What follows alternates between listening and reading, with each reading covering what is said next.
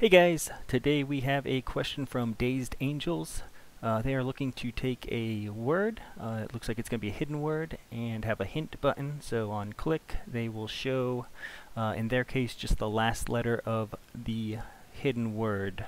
So without further ado, we'll hop into a new project here. And I'm going to throw mouse on here just so we have a way to use our click, and then I'm going to throw two text boxes. And the first one is going to be the hidden word. And we will put secret in there. And the second one will be the hint. And we will remove everything from there. And hop over to our events. So we're just going to add a simple event.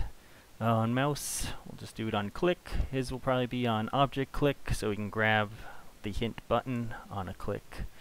But this will just show the idea. And with the mouse click, we are going to set hidden, and we'll set the text. And we're going to want to set that to write secret. Oop, I forgot the name. I already. Sorry, hidden. We will set hint to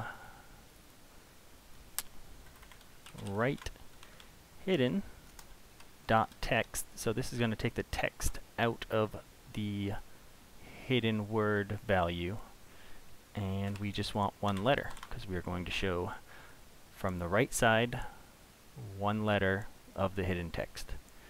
And click, we can see T, which matches secret.